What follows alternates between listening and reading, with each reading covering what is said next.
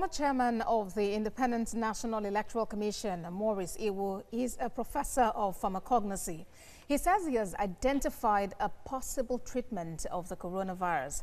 Professor Iwo says the COVID-19 virus is among the neglected tropical emergent diseases his research group has been studying for years.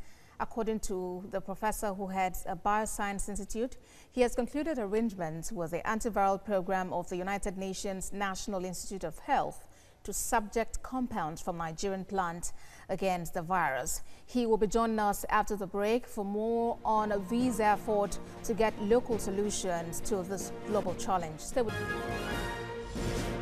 You're watching TVC News at 7. Earlier, we told you about Professor Maurice Iwo, a professor of pharmacognosy, who says he has identified possible treatment of the coronavirus. He joins us via Skype now from Owerri in Imo State. Thank you for joining us on TVC News at 7.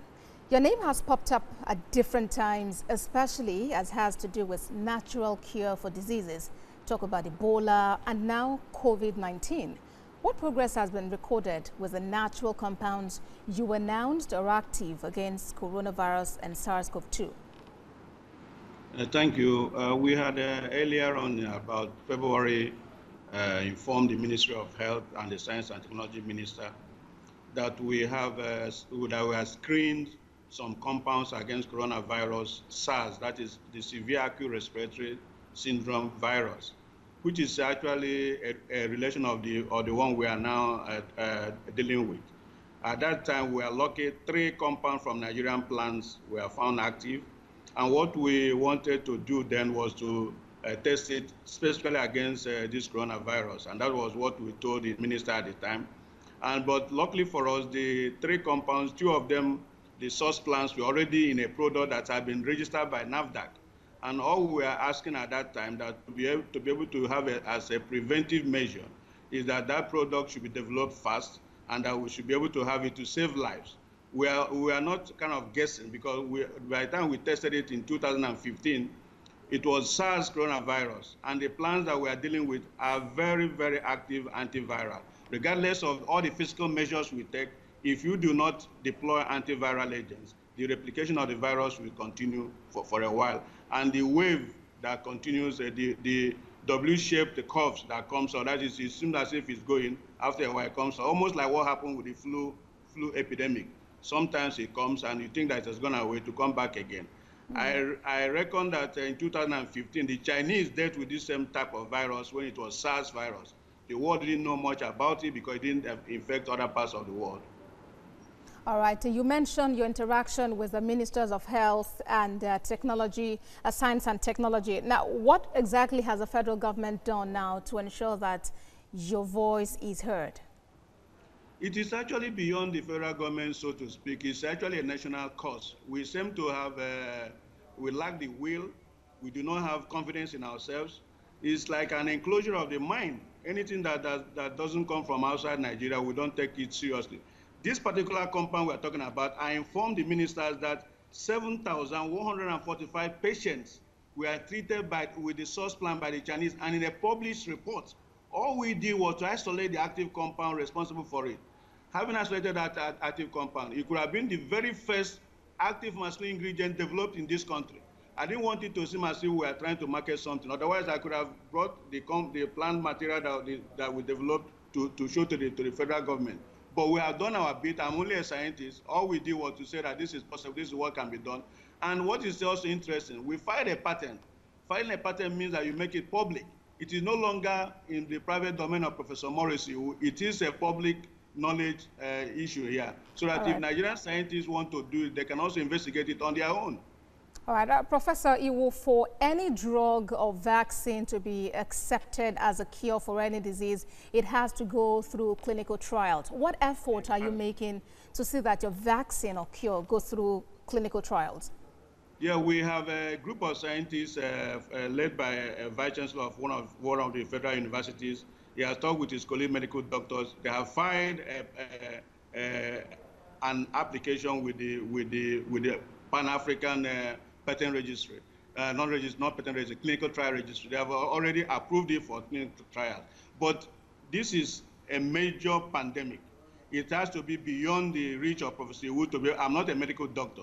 I am a pharmacognosist. We have to have people who show enough sufficient interest to be able to even have it to test. Now the doctors are asking for ethical clearance and so on. But if the Ministry of Health are taking it as their baby, these things can be fast-tracked. And as I said, the product already has a NAFDAC number. So it is a product that is already listed in NAFDAC as a phytomedicine. But the pure compound from it is what we are trying to develop as a drug. And what is also interesting is that it is not an entirely new compound. It's a well-researched compound that everything to do with this toxicity, its bioavailability, mode of action is well known. So it is kind of mind-boggling that nobody has even gone to the patent office to search to see what is it that these people are talking about. Nobody has even checked the literature. What kind of country is this? Is this people that people just wait until only things that come from America and Europe before? Well, Professor, let's look at another thing now. Chloroquine has been in the news. It is one drug that is not new, but now it's been approved for clinical trials in different parts of the world. What really are the possibilities that it could be one of the cures of COVID-19? Very good, very, very possible, because chloroquine, by the time we also testing compound for Ebola, chloroquine incidentally was also active against Ebola virus.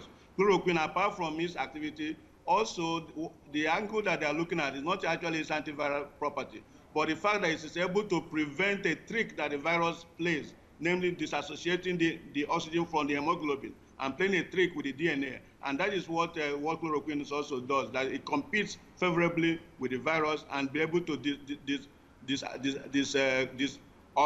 organize it from one major activity that it does, namely denying the blood of oxygen. And that is what the scientists who are working on chloroquine are doing. Repurposing a drug is not as difficult as making a brand new product. What we are asking for here is a repurposing of drug. Incidentally, as I said, we have a tea that is sold in Nigeria that contains 2 of the compounds that we tested that are still available today. So we are not even asking for something that has not been tested on human beings. We have sold it since 2016. The product is still available. Those who know, and people are saying, I take it myself twice a day because I don't want to die too early. All right, well, from your research now, are we looking at getting all of these compounds locally here or imported, at least to put Nigeria in the spotlights the world over? Yes, the challenge we are facing to start with, because of the sheer size of the kind of clinical trial we want to do, because it has to be something that is statistically valid, and so also it has to be double-blinded. We also have to have controls and all that. The raw materials for them is what we are trying to accumulate presently, because we are doing it the standardized method of doing it. While this is going on, there's nothing that stops people from taking into action the product that is already there in the marketplace. Just like chloroquine, this thing can be repurposed and then be used for this purpose and save lives. We are talking about people dropping dead almost on a daily basis. So we are not even talking about the finis of whether the study is double-blinded or not. So there are 2 aspects of it. We have a phytomedicine that is already in the market. Then we have the pure compound which we are developing, and that is what we are asking. Not even the help in terms of money. We are talking in terms of making the process easier so that people can be able to do work on a soil product. But there has to be, as I said, it's not to do with government per se. It is us as a collective.